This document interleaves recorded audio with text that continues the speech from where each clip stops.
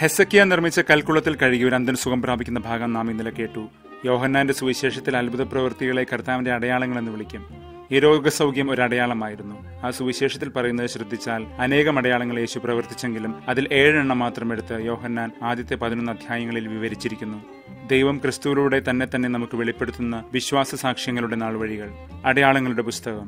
തുടർന്ന് വരുന്ന പീഡാനുഭവങ്ങളുടെ പുസ്തകം ഗ്രഹിക്കണമെങ്കിൽ അടയാളങ്ങളിൽ നിന്ന് ഉതിരുന്ന ആഴമുള്ള ദൈവാനുഭവം വേണം. ദൈവാവബോധം, ദൈവവുമായുള്ള സമ്പർക്കം, ദൈവത്തിനോടൊത്തുള്ള നിലനിൽപ്പ്, ദൈവത്തിലുള്ള വളർച്ച, ഇവ 4 രേഖപ്പെടുത്തുന്നവയാണ് അടയാളങ്ങൾ. ഇന്ന് ഈശോ പ്രവർത്തിച്ച 2ാമത്തെ അടയാളം നാം വായിക്കുന്നു. വിശ്വാസം തന്നെയാണ് ഇവിടെയും പ്രശ്നം. വിശ്വസിക്കുന്നവന് എന്ത് അസാധ്യമായ കാര്യവും ദൈവം സുസാധ്യമാക്കും. ഹെസക്കിയായുടെ മരണക്കിടക്കയിലെ പ്രാർത്ഥനയും നാം ഇന്നലെ കേട്ടു.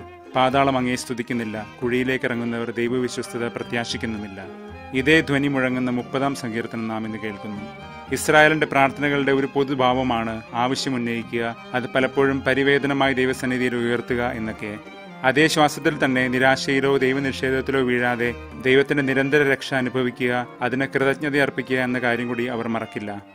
ഇനിയൊരു തിരിച്ചുവരവില്ലാത്ത നാശക്കുഴിയിൽ നിന്നും, തകർച്ചയിൽ നിന്നും, മനമിടിവിൽ നിന്നും, മരണമുഖത്തു നിന്നും ദൈവം നമ്മെ കൊണ്ടുവരും. പദം പറഞ്ഞ് വിശ്വാസം കെടാതെ നോക്കിയാൽ മതി, നമ്മൾ ആസന്നമായ രക്ഷ കാണും. ഇസയാസ് പ്രവചിച്ച പുതിയ ആകാശവും ഭൂമിയും, നഷ്ടമായ നമ്മുടെ വീട്ടകവും, ഫലം തരുന്ന വീടുമുറ്റവും.